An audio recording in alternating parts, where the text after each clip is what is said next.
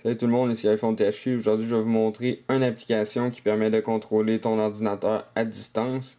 Donc, l'application, c'est Logmein. Je vais vous montrer l'icône. L'application comme ça, Logmein. Donc, ça permet de contrôler l'ordi à distance, que tu sois n'importe où dans le monde, soit à côté de ton ordinateur ou à l'autre bout du monde. Ça prend juste une connexion Wi-Fi ou un réseau 3G pour te permettre de contrôler ton ordi à distance.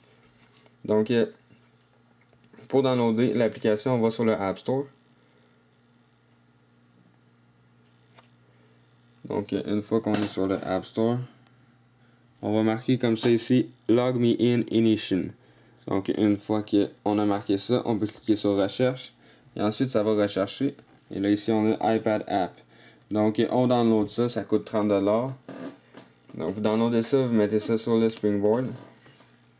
Donc, ensuite, une fois que vous avez ça, donc, je vais cliquer dessus. Et là, ici, ça va vous demander un compte.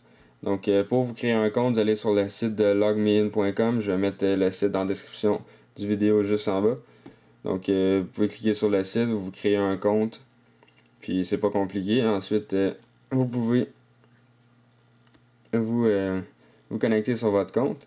Vous allez avoir tous les ordinateurs que vous avez installer le logiciel dessus. Dans le fond, vous n'allez pas en avoir au début. Il faut installer le logiciel sur chaque ordinateur que vous voulez contrôler.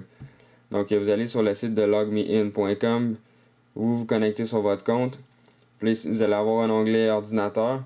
Donc, vous cliquez sur ajouter un ordinateur. Puis là, ça va vous montrer toute la procédure. Donc, vous downloadez le logiciel, vous l'installez sur votre ordinateur. Puis ensuite, vous allez pouvoir contrôler votre ordi à distance. Donc, c'est vraiment pas long. Moi, ça m'a pris 2 minutes et demie faire ça. Vous installez ça sur votre ordi puis vous pouvez contrôler. Donc là ici on voit que je l'ai installé sur 2 ordinateurs. Tom PC qui est mon ordinateur et PC sous-sol qui est l'ordinateur dans le sous-sol. Donc là on peut voir que PC sous-sol est offline. Ça veut dire que dans le fond le logiciel est désactivé. Et ici ça c'est mon ordinateur, le logiciel est activé. Donc si je clique dessus, ça va se connecter.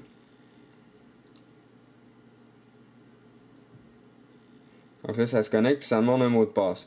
Donc le mot de passe, c'est si vous avez un compte, dans le fond sur votre ordinateur, soit Windows XP, Windows Vista ou Windows 7, vous avez dans le fond un username. Là, vous rentrez le username puis le mot de passe de votre ordinateur. Puis ensuite, vous pouvez vous connecter. Donc je vais rentrer le mien.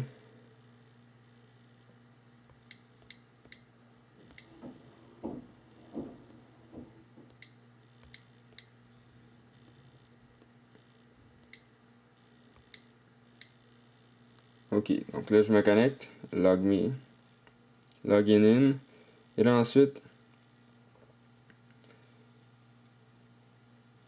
je peux voir l'écran de mon ordinateur. Donc c'est ma chaîne YouTube. Donc on peut zoomer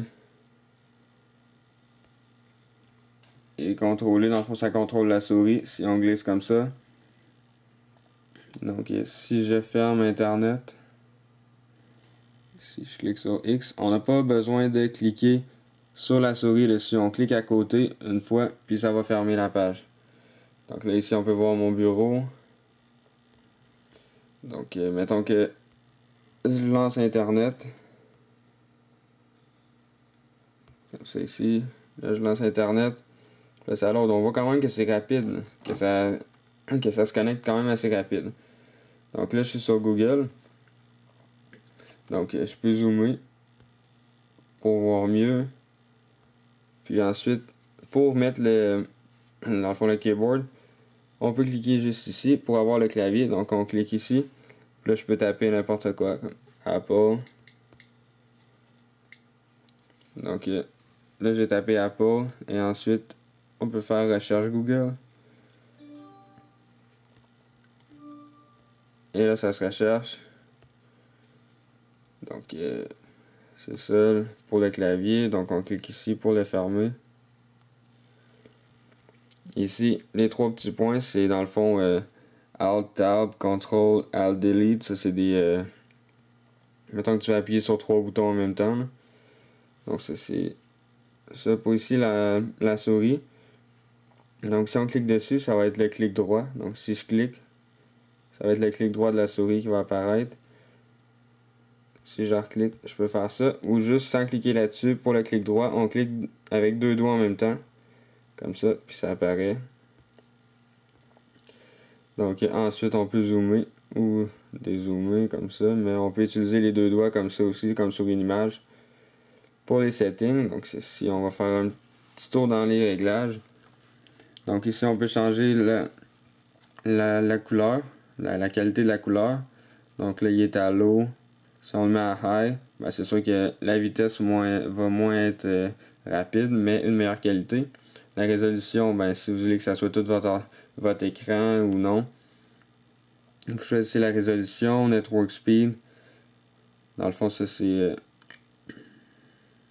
c'est quoi dans le fond votre connexion réseau. Moi, je l'ai mis à auto. Là.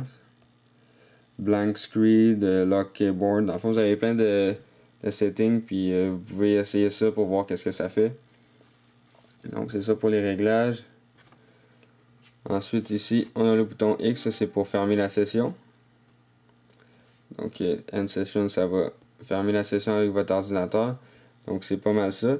Puis qu'est-ce qui est le fun à distance, c'est que si jamais vous êtes chez quelqu'un d'autre, puis votre ordinateur est ouvert, puis vous voulez voir qu'est-ce qui se passe dans la maison, ben il y a toujours une caméra. Si vous avez une webcam, vous pouvez vous connecter puis ouvrir la webcam. Puis vous pouvez voir qu'est-ce qui se passe dans la maison. Donc ça peut être bien le fun pour vous. Alors, si vous avez l'application. Donc c'est ça. C'est peut-être pour vous montrer l'application Logmein. Donc si je me déconnecte, End Session, ça va se déconnecter. Donc c'est ça, c'était pour vous montrer l'application Logmein.